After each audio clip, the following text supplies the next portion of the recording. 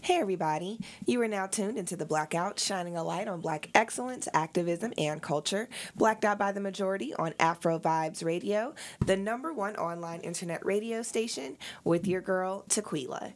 Today's special guest is founder of the Garden City Music Festival and Musically Inclined, Miss Rain Eatman. How are you doing this afternoon? I'm good. How about yourself? Amazing. Thank you so much for coming onto my show. I know we've been in a talk about having this interview for probably over the last year or so. And we finally secured it and we're here today. So thank you so much for coming. Thank you for having me. Oh, absolutely. So before we get into it, just tell us a little bit about who Miss Rain Eatman is. So Miss Rain Eatman, in the purest sense, is a research bug. I have music background. I have education background. But a lot of what I feel defines me is my love of research and my love of just learning as much as I possibly can when I can. And so on paper, I have about maybe next year would make 20 years of piano playing experience, 10 years of teaching experience, and I've had the opportunity to tour and do things of that nature. But at the heart of it, I really do have a heart of research and community service. So if you don't see me, you're not going to see me playing a piano anytime soon. I'm sorry to my professor, Dr. Zadaru. I'm not probably going to do that, but you will see me doing more community outreach, being active in the Acres Homes community, being active in my church and things of that nature. That I really have a heart for ministry and service. So that really is it. Oh, that's such a beautiful thing. And especially for you to be able to be classically trained in piano for over 20 years. That's something that you typically don't hear within the Black community. So Right. we love to share all those different Right. elements and sides to us as, Right. the beautiful culture that we are. So Absolutely. what actually attracted you to music, and why do you feel like performing arts is so essential to everyone's creativity? Well, music was actually always a part of my family, and as I got older, I discovered that it was a staple in certain parts of my family, on my mom and my dad's side of the family. But it was more so kind of plopped in my lap when I was 4, because they noticed when I was 4 years old, I would constantly just run to the piano and just try to bang on the keys and find something and play the songs I would hear from Barney and things of that nature. So 8 years old, it was like, okay, that's it. No discussion. You're taking piano lessons. And I thank God for the woman that is Anita Louise Bell, because she fought with me for 16 years behind piano lessons. It was every Wednesday or Thursday, no fail. It was just fighting, falling out, crying, pretending to fall asleep, whatever I needed to do to make sure I didn't have lessons. She saw past that because she saw I had an innate desire for music, and I couldn't leave it alone. So it was because of her determination that I was actually introduced to the world of music as I see it on the classical and on the non-classical side. So how has music personally influenced your life? It has given me relief. Honestly, music is one of those things that I really find an escape in. And I'm the type of person, yes, there's a cliche say, oh, yeah, I can listen to anything. But no, when you can switch between August Burns Red to Kiki Shepard to Luther Vandross and several others within one playlist, not even 4 songs apart from each other, then you can really say that you listen to music, listen to everything. But music has always been that just escape for me. No matter what I do, even if I'm just playing random chords, I love listening to it, and it literally transports my mentality to a whole nother state of being. So And see, I definitely understand your love for music and wanting to use music as a community service as well. Absolutely. Because I know for myself, I wasn't the most athletic person in the world, but speech and debate and music were my 2 areas. And so absolutely. I did the cello with orchestra and then choir, soprano one.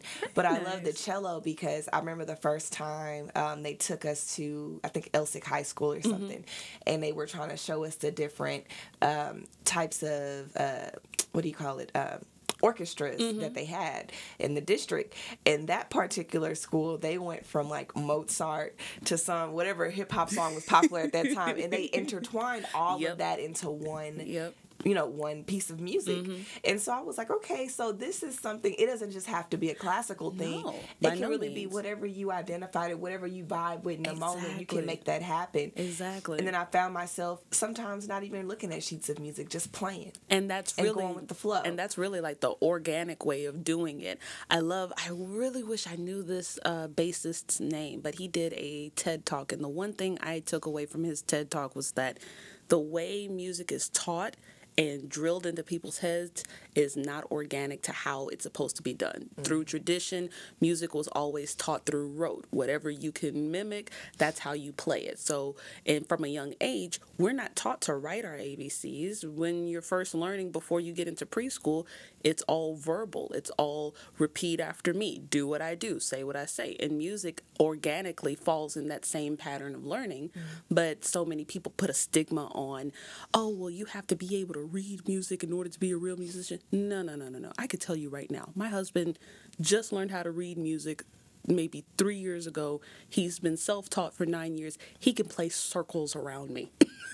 And I will tell, and it's not just because he's my husband, but because he has an affinity and he learned the organic and natural way. This man can play circles around me, and piano is not even his main instrument. It's guitar. So it's about how you give yourself a well-rounded view of music. Yes, you should learn how to sight read, but don't discount yourself just because you don't know how to sight read. If anything, you have more access because you're allowing yourself to learn organically rather than just in a rigid manner.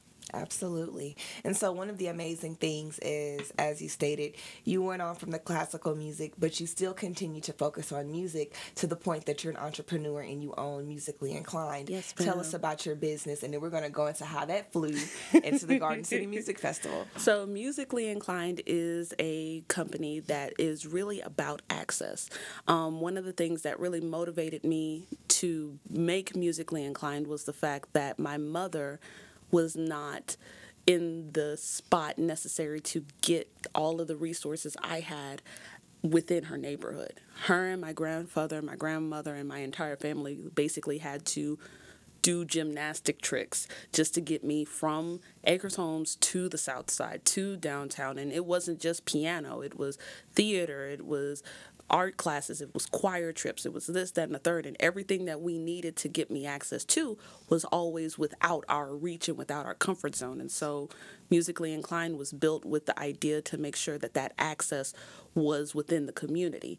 And so our whole premise is to provide piano lessons. We do contracts with early childhood centers for extracurricular activities like Glee Club, musical theater, group piano lessons, if we can get the grant to get them the pianos and actually let them keep the pianos. And it's all about just making sure we remove that excuse of, oh, well, it's too far away. No, it is here. And literally the first, because Musically Inclined is actually coming up on its 5th year next year. And so the first 2 years, it was literally about whoever wants it can have it. And I remember, I think it was our 2nd year, I went from Tomball to Sugarland in a day for 2 separate piano lessons. And it's not about making sure, oh, well, I got to make sure I get paid, or I got to make sure that my car is taken care of. I got to make sure that I'm getting the money necessary. No, the mission statement is about providing access. If it's something that somebody truly desires, the access and the opportunity to take it is there. And that's really what drives Musically Inclined, and that's what really drives the GCMF as it stands. So that's amazing. So with your entrepreneurship, you decided that you wanted to found a festival that really catered to indie artists, people that you typically wouldn't see on mainstream, which I think is excellent because, like we noticed with Chance the Rapper, he did indie music all the way up until he practically won a Grammy, not being signed as an artist with anyone. So it is possible to accomplish that goal nowadays, especially with the streaming services that we have. So tell us a little bit about how you decided to create the Garden City Music Festival and the mission and goal that surrounds it. Well, the Garden City Music Festival was really a mandate, and I tried to hold my little spiritual side because I know a lot of people have told me, Rain, you can't be talking about God and stuff like that online, but I have no choice. But I was really in a position after I graduated that I had all of this knowledge and no desire to perform. I'm sorry, I am that person that unequivocally denies performing any chance I get. I'm over it.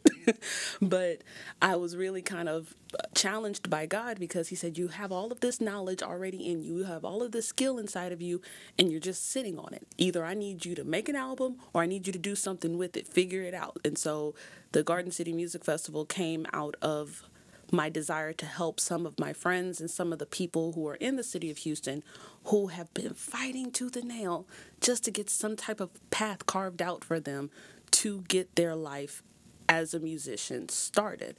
And a lot of people, they look to Chance the Rapper as the model, but the model, there is no model anymore. Mm-hmm. The way the music industry is set up, once streaming became the main source of consumption for music, the idea of success was no longer singular. It was very flexible and malleable depending on how you defined it, because you can be a streaming success, but you won't make no money. Mm-hmm. You can make more money off of being tours, but you probably won't have too many people playing your streams on Spotify.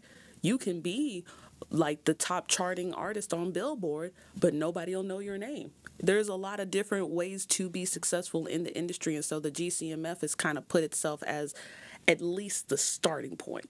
So you know the basics and not have to get a music business degree. You can come through us and get the bare minimum that you need to know how to have your operating procedures in place and then carve your path from there. Yeah. So.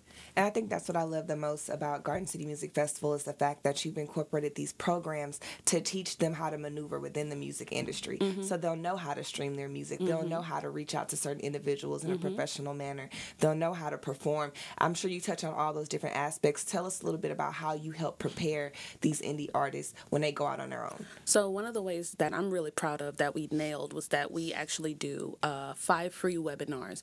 And in those webinars, we teach them a little bit about how to brand themselves as a musician. One class is strictly going over copyright law, licensing, and understanding royalties and where you can pull those royalties from. We were blessed to have Shakitha Davis from S. Davis Law Group actually teach that class. And then we were blessed even more by having Derek Dixon from Rec Shop Nation actually host another class about comparing apples to oranges, about indie musicians versus signed musicians.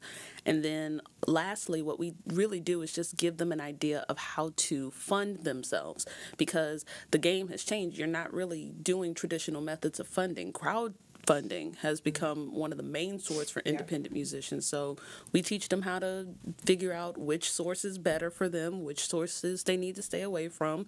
There are grants out there for musicians. Now, majority of them are for classically trained and jazz musicians, but there are some that fall outside of that genre of music. And so we give them links to, I've done research to find some links that aren't just specific to jazz musicians and classical musicians to say, hey, if you need a grant, you can go through this program and get some funding through there. If you want to make money, you can use this crowdfunding source. If you want to get this type of clout, you can do this, so on and so forth. It's just really just doing the research for them so that way they can just take it and run with it. And then we provided them with a workbook to where they can actually track. Now, it's incomplete as of now, but they're going to get the second half once the festival is over. And what it does, it gives them an idea of tracking their growth progress on their social media feeds, giving them ideas and definitions on how to better prepare themselves in marketing, and then taking it to the next level from there. Absolutely. And so tell us a little bit about what everyone can expect from the festival when they come out, and as far as sponsors and vendors. So what you can expect is, you can expect 4 main genres to be present. You can expect urban, which actually encompasses dancing. It encompasses hip-hop. It also encompasses spoken word. We actually have yours truly being our poet for that day. You can expect jazz musicians like Sabree Anderson and the Lone Star College's jazz band coming out to perform. You can expect gospel. We have Danny Williams with Rodney J and Refresh Live coming to perform. And then you can expect the classical aspect, where we actually have Miss Lanisha Hale, who is a graduate of U of H with playing the clarinet. And it's a ton of others. I think we have, at this point, well over 20 musicians playing. So it's an all-day event from 10 a.m. to 5 p.m. There will be food. We have Aja Sweet Treats providing refreshments, TNT Barbecue providing. I mean, it's almost better than Burns. I'm just gonna say that. I'm biased. I know I am, but they are the bomb, which is why they TNT. Plug. Most def. And it's so much that's gonna be there. But what is important that I want everybody to come is come prepared to support the musicians, because they will be having their own vendor tables there. And the way it works is that whatever money they make that day is completely theirs to take away with. We get no portion of that whatsoever. So please come prepared to support. All right, so one more time before you get out of here, tell us the location, the time, and any links or social media so they can learn more information. Yes, ma'am. So the Garden City Music Festival is happening September 21st from 10 a.m. to 5 p.m. at the Acres Home Multi-Service Center, which is 6719 West Montgomery Road, Houston, Texas 77091. If you want any information about the GCMF or follow our countdowns, you can follow us at Instagram, Twitter, Facebook, all at GCMF 2019. You can also get more in-depth information at www.gardencitymusicfest.com to get a better in-depth look at the musicians and their bios, or you can email me directly at gardencitymusicfest@gmail.com for more info. Amazing. Well, you guys heard it here first. It's a great resource and opportunity for indie artists to really be able to grow in Houston. So make sure you check out the Garden City Music Festival happening on September 21st at the Acres Home Multi-Service Center. Yes, ma'am. Thank you so much for coming on our show. We highlight your Black excellence and all the amazing things that you're doing in the community. And we're going to take a quick commercial break, but when we return, Carla Lane will be in the studio to discuss her annual Champagne and Stilettos event. We will continue our show, but until then, you are listening to The Blackout, always shining a light on Black excellence, activism, and culture on AfroVibes Radio with your girl, Tequila. Hey.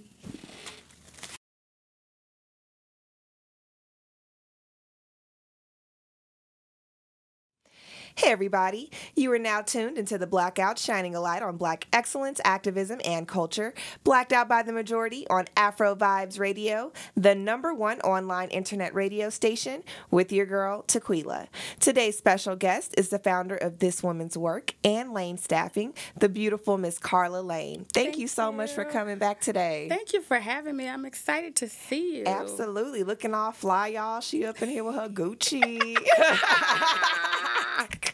Let me stop. So tell us what you've been up to since the last time you came to the station. I have been working hard, loving hard on these girls, and I've started my road to 50 that I'm chronicling online. So I had a birthday this past weekend, and so chronicling that and sprinkling what I call girlfriend glitter, which is the magic of when women get together and how special and sparkly we emerge. So lots of things happening, and then of course we're getting ready for Stilettos and Champagne, which is my favorite time of year. We're doing it a little early this year, September 28th, but we're raising money for scholarships. So great stuff happening. Absolutely. So I know last year when I went, it was beautiful. I know you had it downtown at the library. What can we expect to be different compared to last year? So this year we're at the Hobby Center, so we're going to have more room.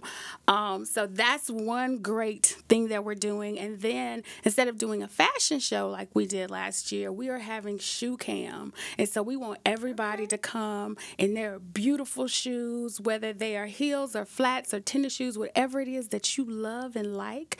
Come in them. We're going to have celebrity judges who are looking at the shoes, and those that want to participate can walk the catwalk in their shoes. And we're going to give out a couple of awards to the shoeistas that really, really dazzle us. And then, of course, we're doing the Iron Woman Awards and honoring people in our community that are doing outstanding things to help improve the lives of girls and women here in Houston. So for those who don't know, tell them why you chose to go with the theme of Stilettos and Champagne. So Stilettos and Champagne really are two of my favorite things. Stilettos help us to stand a little taller. And of course, champagne is bubbly. and it's happy and it's a celebration. So what better way to celebrate womanhood and empowerment and the whole concept of iron sharpening iron. We call our mentors iron women because when we get together, we all emerge sharper. So it's those things. It's just, it's me. So why did you choose to focus on scholarships for this year? So we had 6 amazing young women who graduated high school in May, and these are the first babies who have been in our program since they were freshmen. Aww. And so we have loved on these children for 4 years. We have seen the evolution of these children, the changes in their families, their plans, and so all 6 of our girls are at 4-year universities. We, of course, and they are first generation. I get chills when I say it. First generation college students. We threw them an amazing graduation party and invited their sisters. That's what we call our mentees, stepping into strength. Our sisters were there. Their families were there, and we just celebrated them. And it was amazing to see these mothers who at first were like, "Why? I don't know if I want my kid." Y'all putting ideas in their head, but the pride associated with these babies are going to school. So we want to make sure that we not only can give them scholarships when they graduate, we want to walk them through the 4 years because we know a lot of people go to college, but not a lot of people graduate. We want our babies to graduate, and we want to be a part of their lives and their journey on earth, not through high school. So that's why this is so special to me, is that I want to walk with these girls, and I believe our community will help us do that because that's how we change our communities. We educate girls. That's something magical about a woman that can take care of herself. Absolutely. So what have you noticed from the 6 ladies since they were freshmen to coming to be in their senior year? So if you like this woman's work, the page on Facebook, you'll get to see these amazing stories about these girls. And we highlighted in the invitation to Stilettos 3 of our amazing seniors who shared stories about how this program has impacted their lives. So we had one little girl who, candidly, when she first became a part of the program, I was not sure she was a good fit because she just seemed like she was mad all of the time. Yeah. But when I tell you she's evolved into a beautiful young woman. She was failing when we met her. She graduated top 5% of her class. She's at the University of Houston, too. I'm a U of H grad, so they tend to like U of H a bit. But she's at the University of Houston. She is studying nursing. She's just done amazing, amazing things. But she started off, and she was just mad, and she said that, there were times that she seriously considered suicide. And that's something that we didn't know. But she said she knew that if she could get to the second Saturday, it would be okay, and there would be people there that loved her.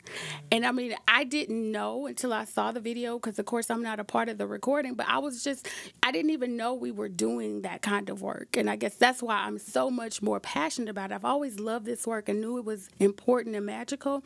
But to hear that story, another young lady shared about how she never told anybody she had been molested.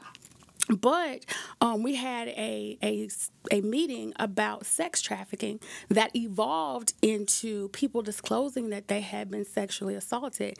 And she sat in the meeting that day, and she's not one of the girls that disclosed. She's not one of the girls that cried. But when we asked her to do a video, she shared that was the first time she'd ever heard that it wasn't her fault. Wow. And I was just... We just don't know. We have intention of doing good, but I really think when your heart is in it, you do great. Yeah. Absolutely. So it's just magical work. We need to send these babies to school. I need the community to help me do it. That's why we have you here, because we like to highlight Black excellence, and you especially. I always go on the internet, and I swear I be seeing you up and down my timeline, even on her birthday, like she was just turned up in a good way. But I always see you out doing stuff, or if I'm even at another event, I hear people discussing the things that you do. So I think it's so beautiful, the fact that you impact young girls at such an early age, because a lot of times people, they just assume, oh, well, they're teenagers, they got it, they can handle it. But a lot of times those are the early years of their life where they need that, not just mentorship, but they need a woman in their life to really show them the positive outcomes it can be. Right. So a part of that, I heard you earlier saying that your daughter, she attends Prairie View. How does she feel seeing you help other young ladies her age just be able to have those same opportunities? It's so funny. I always tell her that I want to make her proud. And when I started this journey of entrepreneurship, I really, I'm an accountant by trade. Now, I like to talk, but I like to interact one-on-one. So the being in front of people terrified me. My voice would shake. I just hated it. But then I decided I was going to pretend that I was who I want her to grow up to be. And so I always tell her, your mama just wants you to be proud of her. And she's like, how could I be any more proud? How could I have a better role model? And then she comes to the sessions too. She is in college, about to graduate in a year, and she will come to Second Saturdays because she wants to be around the girls.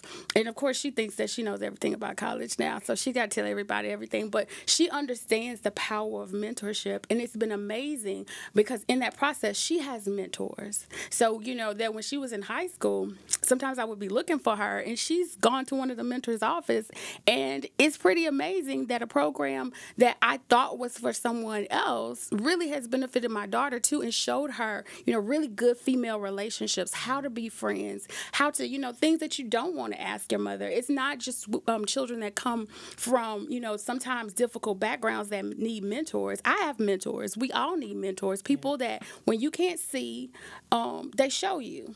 That's really what it's about. And so watching her evolve and grow has been the joy of my life. And I know I talk about my baby forever because she is such an amazing young woman. Well, I know she is. If she came from Carla Lane, we know she amazing. So tell us a little bit about this woman's work, how it's grown since the last year when you came on the show and you told us about some of the different mentorships and the programs that you have. Right. We have evolved into the newest program is the Sewing Circle, which is the reason why last year we had the event at the library. So the Sewing Circle has evolved into a monthly book club. And so we get women together, and it's so amazing because of technology. We will come together to discuss a book, and I think that happens the third Tuesday of the month.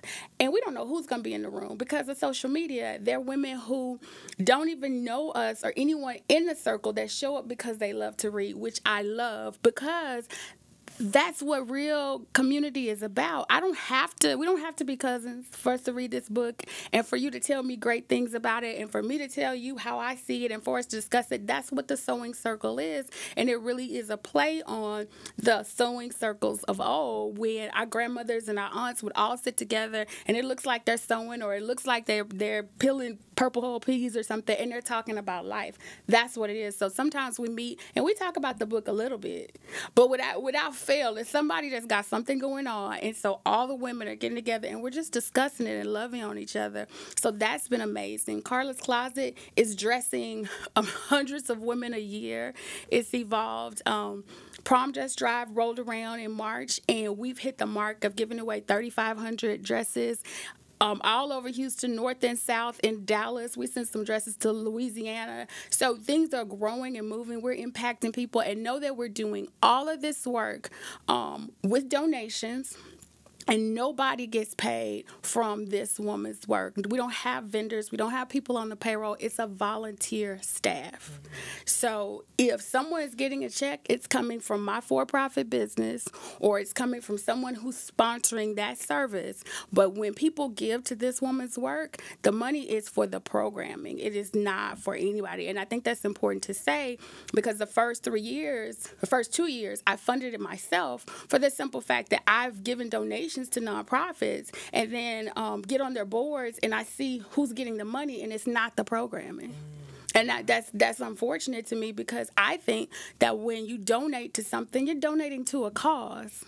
And so I want to make sure that everybody knows that this woman's work is doing this woman's work with anything that you donate. Absolutely. So for those that are interested in either being a part of your programs or just want to come out and volunteer, how can they register?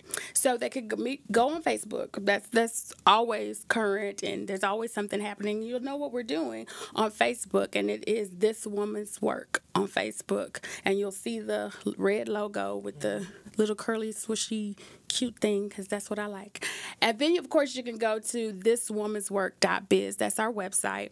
You want to follow us on social media, though, because really that's where a lot of the up-to-date stuff happens. And if you want to support Stilettos and Champagne, if you want to come and have a great time with us while supporting women's empowerment and scholarships and the clothing closet and the sewing circle and the women's mentoring, because we also are mentoring adult women as well.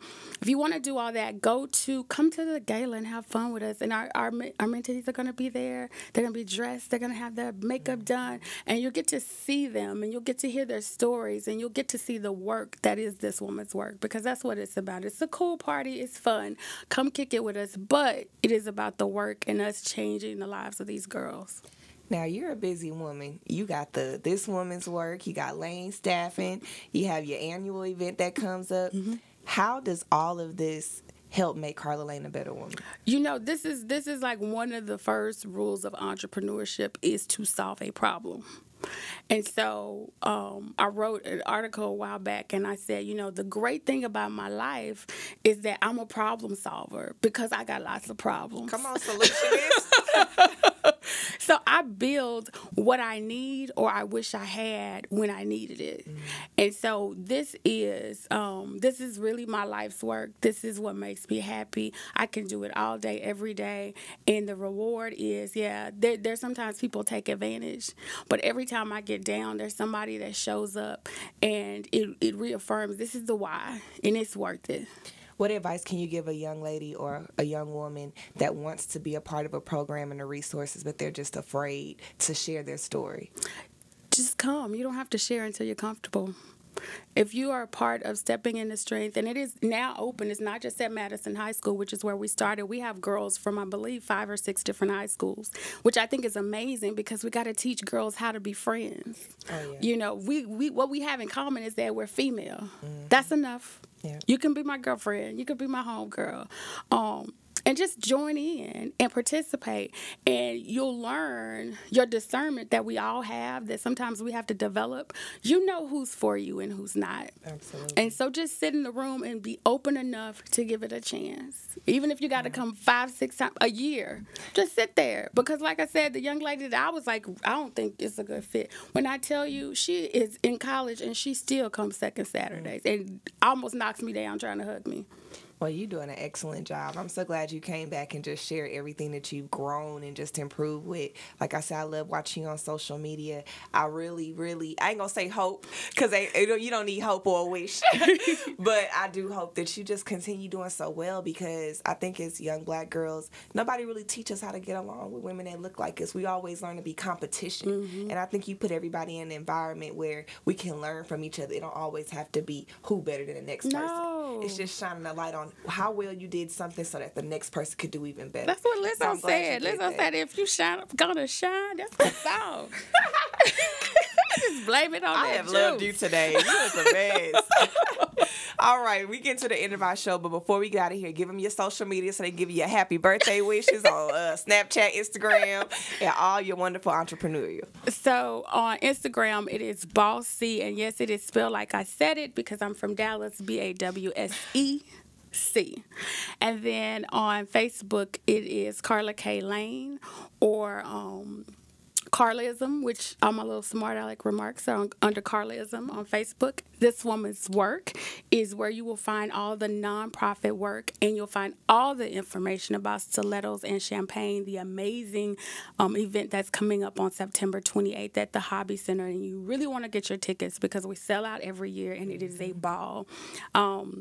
And so, and follow me on my road to 50. It's an interesting thing, and I'm telling it all. Everything I learned, I want to share so people don't have to bump into the walls I've bumped into. Absolutely. Well, thank you, as usual, for coming on my show and sharing your story today and just your resources for so many people to learn and just be a better person as well. And thank you all for tuning into The Blackout, where we always shine a light on Black excellence, activism, and culture with your girl, Tequila, on AfroVibes Radio.